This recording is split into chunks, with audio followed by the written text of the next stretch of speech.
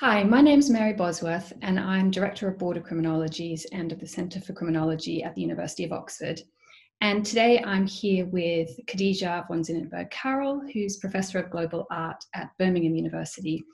And we're going to talk a little bit about a project that we have recently finally finished after a number of years on the Immigration Detention Archive. And what I want to talk about with Khadija is about her experience of working as an artist and an art historian on a topic about immigration detention with a criminologist. And so before I turn to Khadija, just a little bit of background. I've been doing research inside British immigration detention centres since 2009. And while that research has primarily been interview-based and ethnographic, along the way, inevitably, I've been given all sorts of things.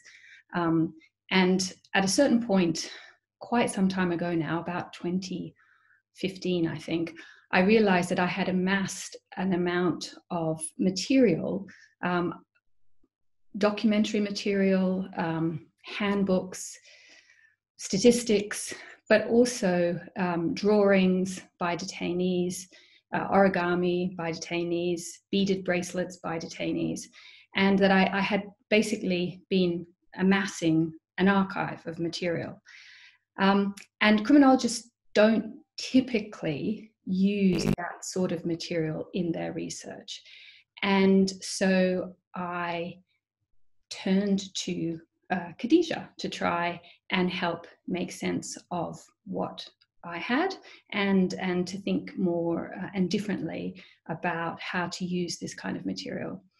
And so from that, we produced a number of different things, one of which was a book called Bordered Lives, Immigration Detention Archive, which Khadija is showing on the screen, which came out in May 2020.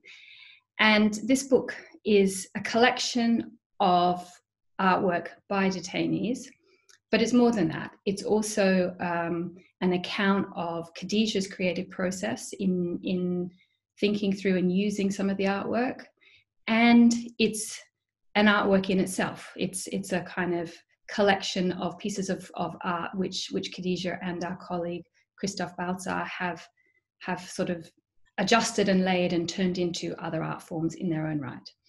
So Khadija, I was wondering if you could tell me a little bit about your creative process in doing this book and also just your experience of working with this kind of material.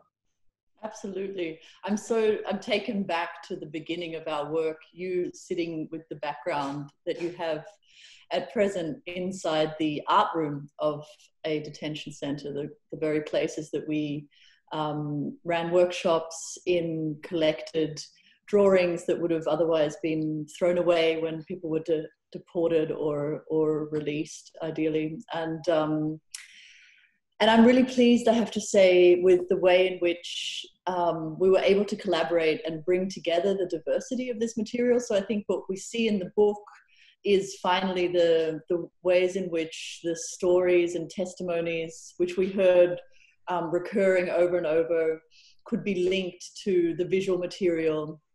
Also then the process of making kind of film and performance as a way of thinking through that psychological experience in particular, and trying to make that something that people can identify with. Yeah, so I think the process for me has been completely fascinating. It's also been at times quite difficult, and partly because, and we've spoken about this quite a lot over the years, partly because criminologists and artists and art historians, both draw on, I suppose, different intellectual traditions, but also have a different process of making work, and have and I guess in my position particularly, I suppose, have a kind of different relationship with the institutions which the work is about. And so, I mean, simply put, I suppose for me, one of the things that I always have to struggle with is that I continue to go into detention centres. And so this is a sort of long-term commitment to continuing to do work in them.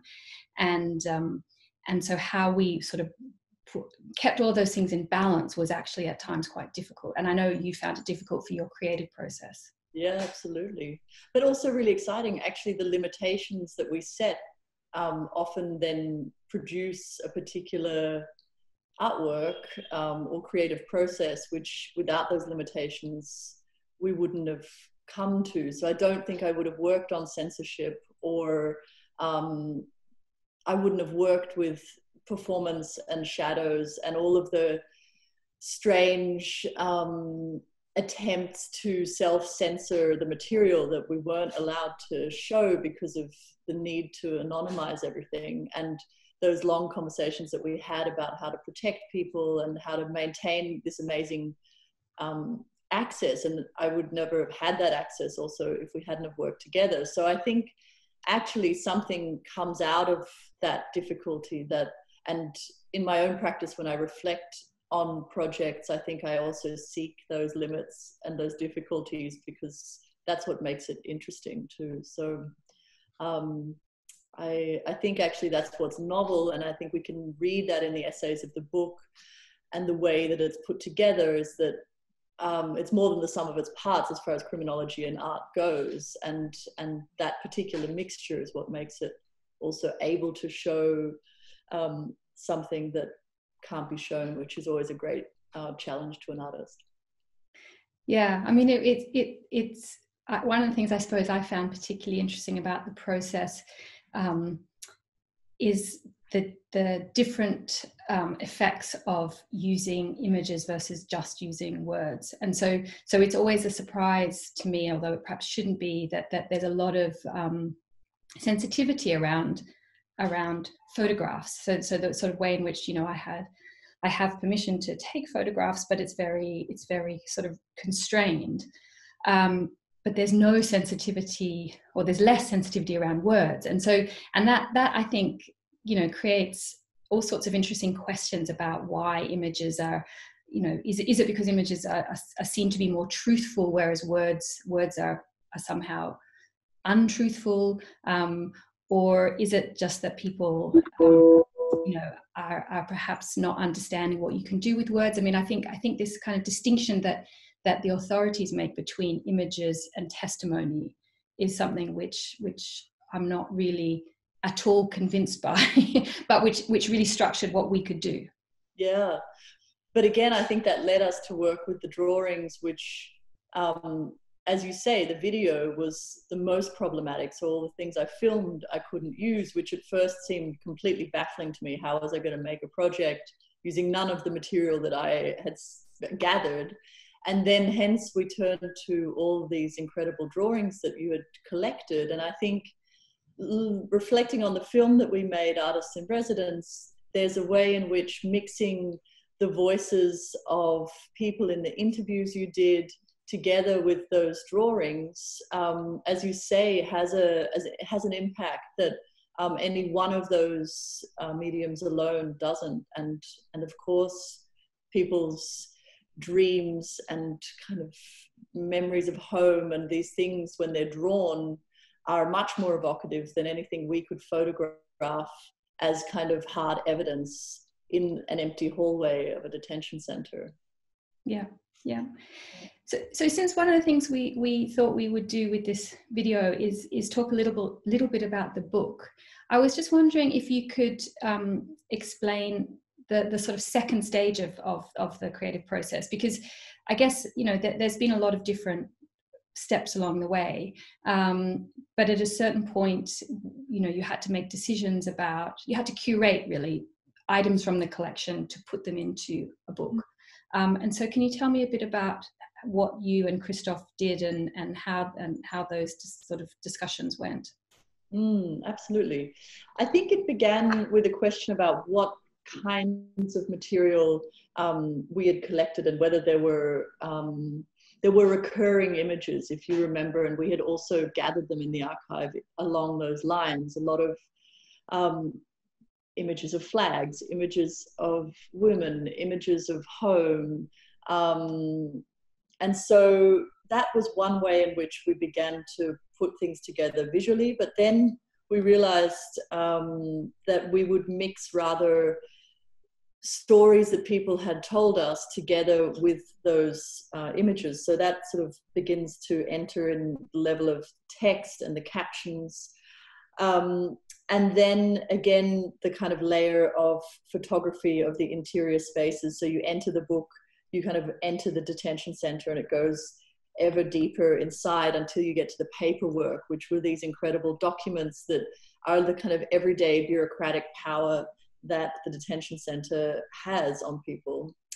And then in the center of the book, it's more documentation of the creative work that we did. And these are always accompanied by the essays. So it's this interweaving, I guess, of all that kind of those layers of interpretation, as I was saying before, which was a real challenge because we're dealing with hundreds of artists who were inside the detention centers and then given their work to be inside the book. And it's also now open source and everything can be seen and downloaded. And yeah, so it was really about unfolding or placing together material, I think, in design terms, and just making it legible and to some extent coherent as a document that portrays those places. Yeah. And do you have a sort of idea that this kind of collaboration between, you know, artists and social scientists, do you think there's scope to do other sorts of collaborative projects like this, or do you think this was a sort of one-off and you know that's the last time you're ever going to work with a criminologist or a sociologist or, you know, God forbid, a political scientist? Well, it is Refugee Week and we are amidst the most extraordinary turmoil and political scientists, I think, are needed, especially now. So I've been very attuned, I think, always in my research for art projects to what political scientists and sociologists and anthropologists are doing. Then working very closely under the strictures, I think not so much of, well, the disciplines as well as the institutions in which you work, but I think that was also very particular to the trust that you had built up and the way in which you were able to mediate between policy and government and that world and the Home Office and us, who are usually completely outside of that. So I would hope that I would have the opportunity again to work in a way I do that. I think I seek that, as I was saying before, in other contexts. So I think it's possible. It's also every time unique because of the two people that are working together. Yeah. Yeah. All right. Well, thank you very much. Yeah. And for everybody who's interested in this, we will somehow try and make available the web link to the book Bordered Lives. But it is available, as Khadija said, free to download under a Creative Commons license. It's also available inexpensively to buy from the press, Sternberg Press, and I think it offers a really unusual insight into the experience of being detained in the United Kingdom at the moment.